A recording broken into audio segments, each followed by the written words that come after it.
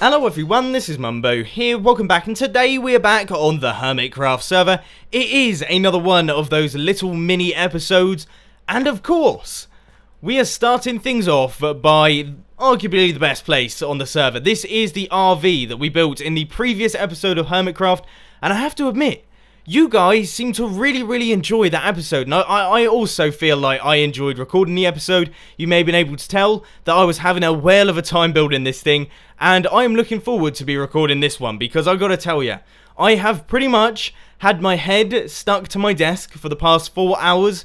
I have been doing maths, I've been doing physics, I've been doing ICT, and I've had enough. I've had enough of doing it, so I am back to recording another episode. But a few of your comments said something along the lines of, if I were you, I wouldn't be playing games, I would be doing revision. And you know what, I sort of understand. I understand where you're coming from. So what I thought I would do is, I thought I would kill 2 birds with 1 stone. So what I'm going to do is I'm going to head inside our little brewing station here, or our little RV, what am I talking about, brewing station, and I'm going to do a little bit of revision whilst making a Minecraft video, okay? So this has probably never been done before because it's so categorically boring. Right, so I've got 3 questions and I want you to answer them. They range from beginner to hard, okay? So we've got the equation x squared plus 8x plus 15. I want you to factorize it. Question 1. Question 2. Find dy by dx of e to the power 4x.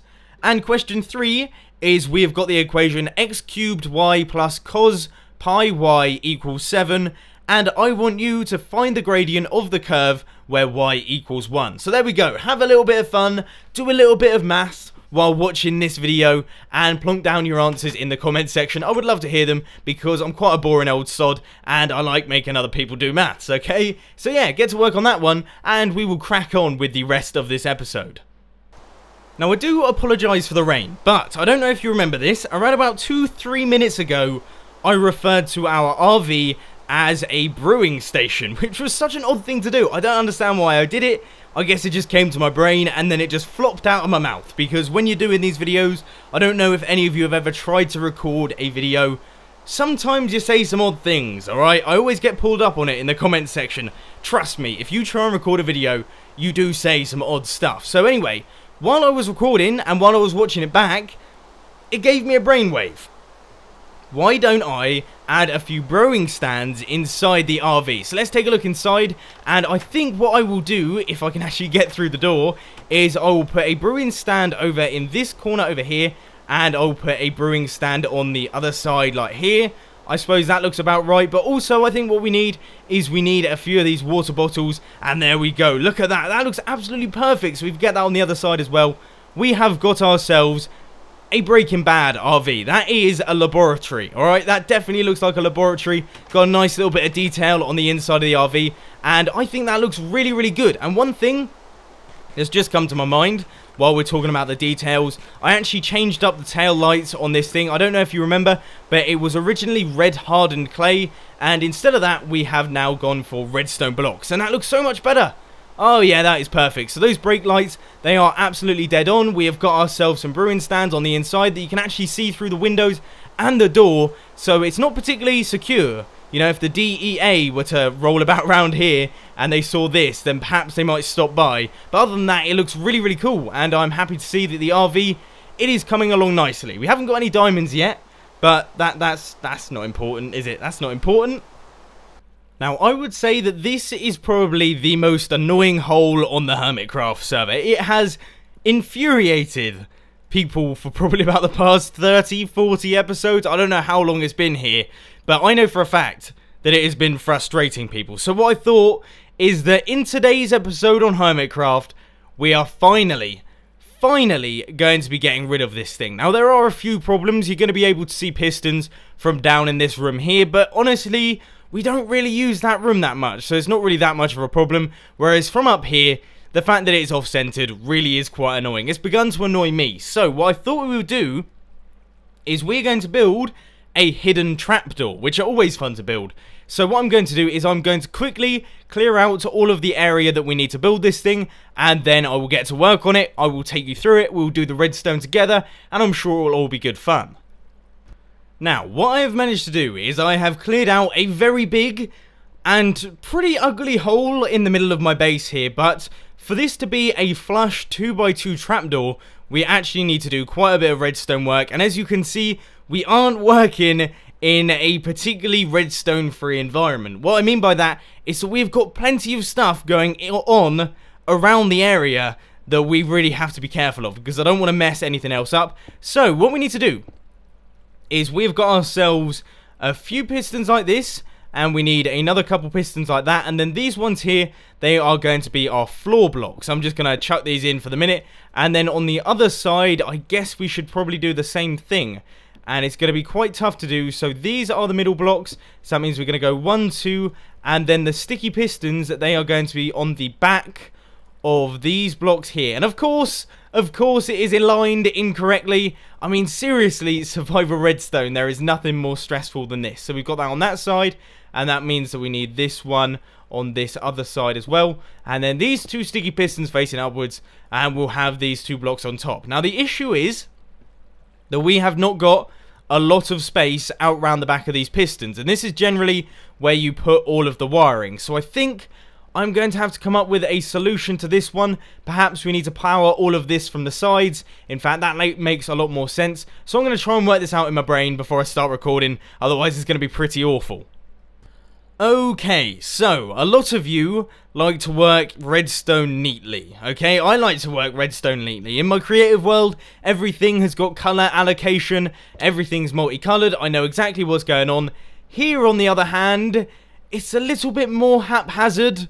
It's a bit all over the place, but I'm going to try and explain to you what's going on. So, what we have is we have got the inputs for both sides. So, if we just quickly chuck down all of the redstone for this side here, so we run that into a block, then these blocks here, they will power these sticky pistons when they are fully extended. So they will be extended outwards, and then these blocks will go upwards. And that is because these turn on, then these ones turn on. Now we just need to connect this up using redstone, and that will be that one done. So this will be this side done almost, and oh no.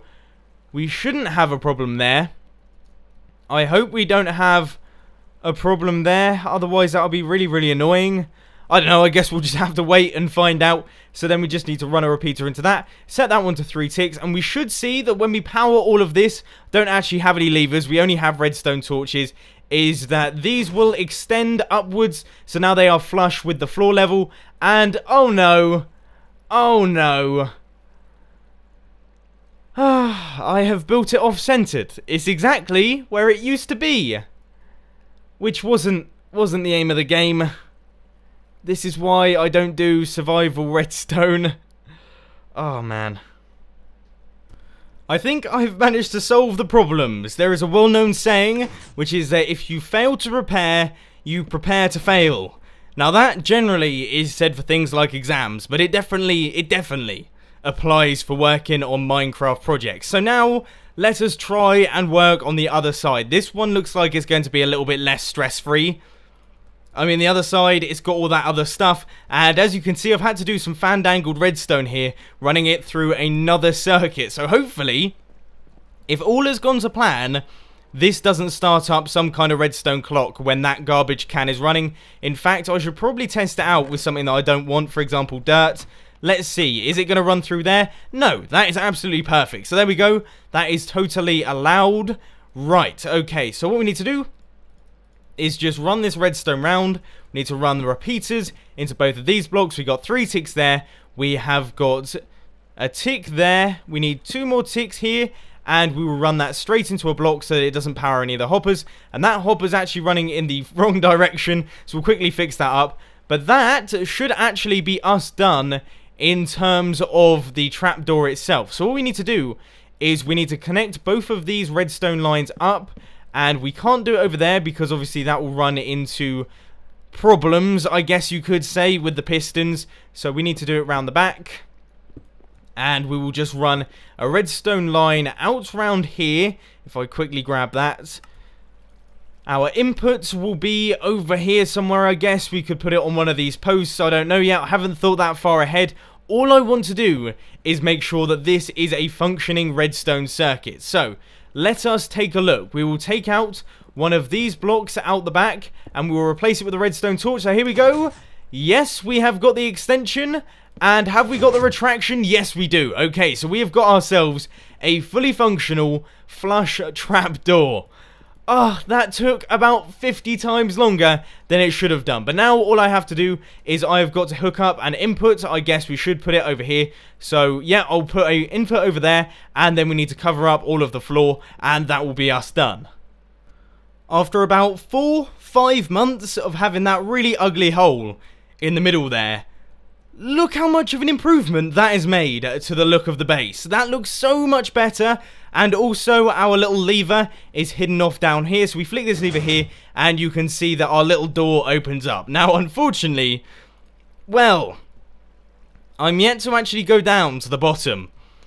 I don't really know if I want to, but let's give it a shot anyway. Let's look up at the ceiling. Hey, that's not actually that bad. That doesn't look too bad. I was expecting much worse than that. There's a few of the blocks missing. I guess I'll have to do those in the future. Some of those half slabs there are gone. They probably despawned as well, which is a little bit of a shame. And also, for some reason, some of these half slabs are missing. But other than that, that looks absolutely fine. There's no problem. I'm alright with seeing those pistons, and you should probably be alright with it as well. But anyway, if I can stop messing about in that block there and close up our little piston door, wow. That has made such a massive improvement, and although it is a fairly small task, it just makes all the difference, doesn't it? Like I say, pretty much the whole thing about this episode has been that the devil is in the details. We added the brake lights and the little brewing stand. RV looks 10 times better. We added a little trapdoor in the middle of my base, and my base looks 10 times better. But anyway, unfortunately, that is all I've got time for today, folks. I hope that you have enjoyed this video. If you did,